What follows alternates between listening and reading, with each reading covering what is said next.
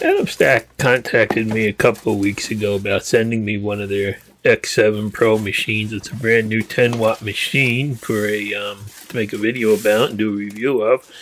So it arrived, and you can see it was really packed well. I think it made the trip from China. You can see everything, is in good shape here.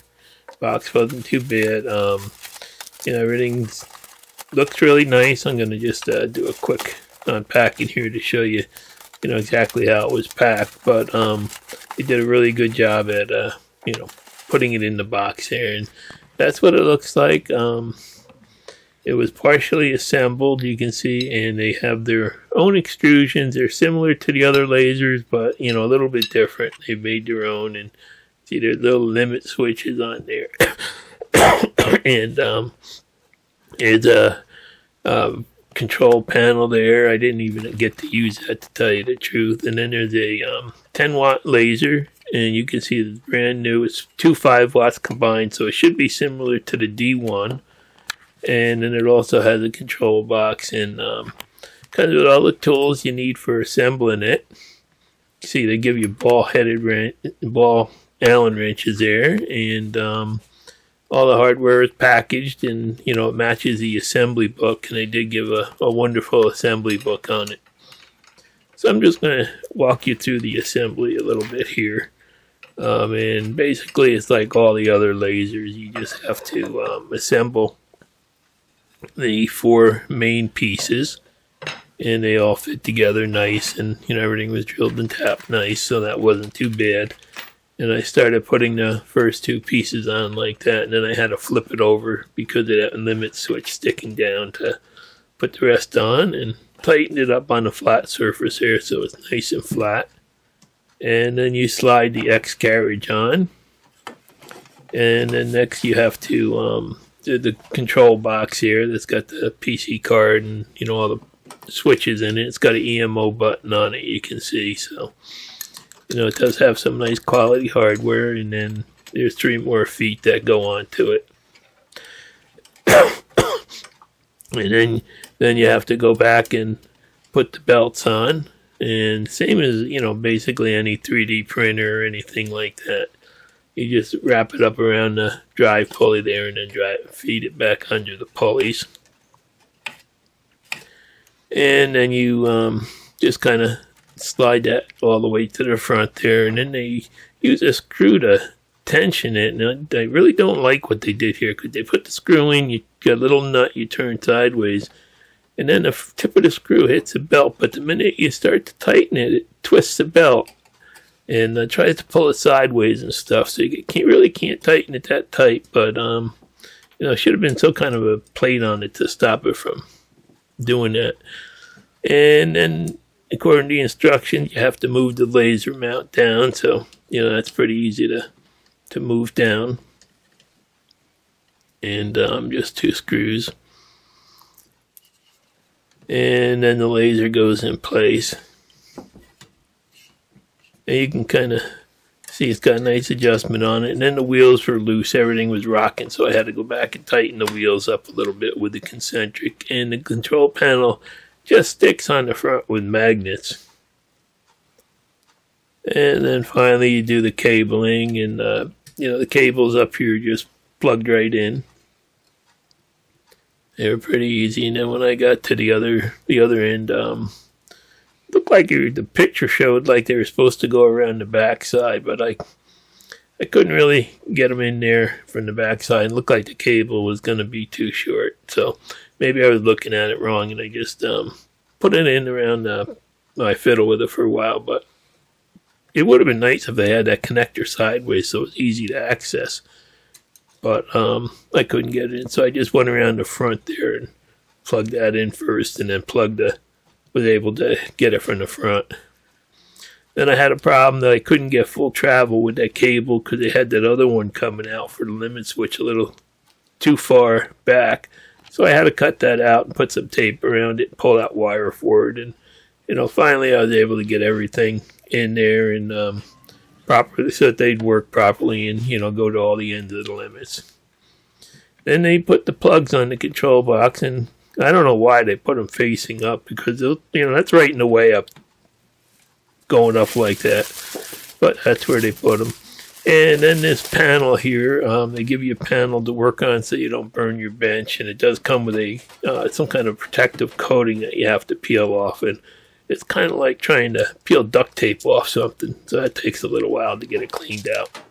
So then I plugged it into the computer and started up Lightburn, and I played with it for a while. I had some big problems with it. It just kept shutting itself down from the gyro sensor in the top there. I had to keep loosening wheels and belts until it would run without shutting down. And I'm just doing a test piece here to, make sure that it looks like it'll run before I move it over here. And I'm putting it in my enclosure, and you can see how high this thing is. It's really high for some reason, and got a real big cantilever in it. With their laser down there, so that's one thing I don't like about it, but that's the way they make it.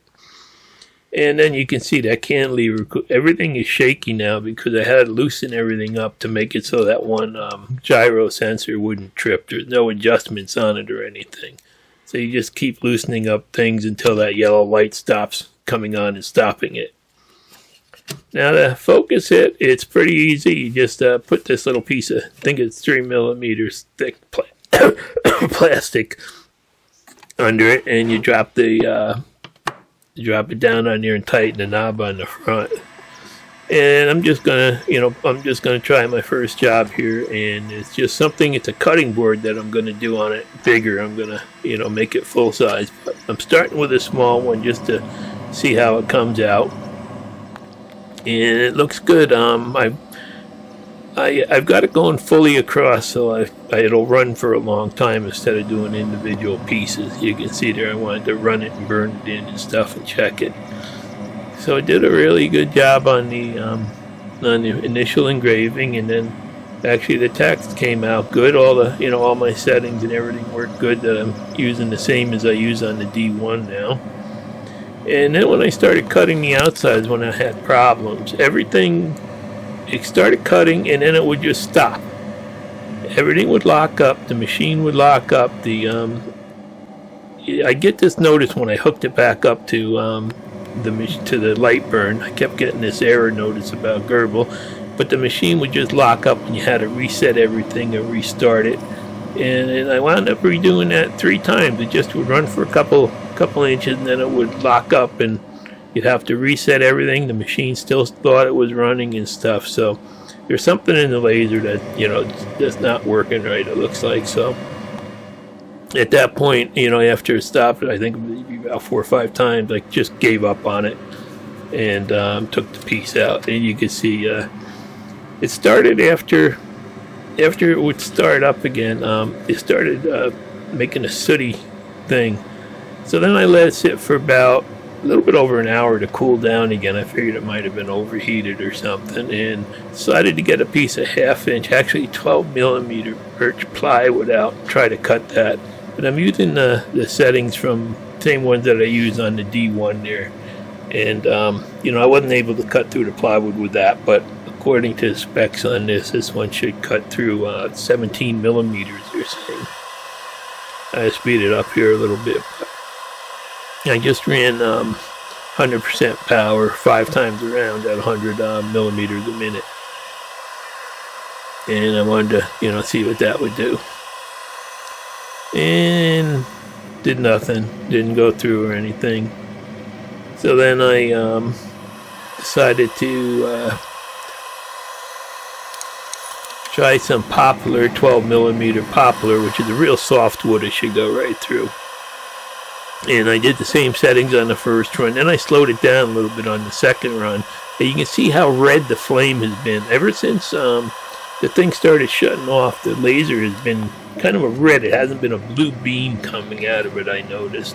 So I'm not sure what's going on there, but I'm getting kind of like a blue sooty beam, and you can see just how wide it's trying to cut now.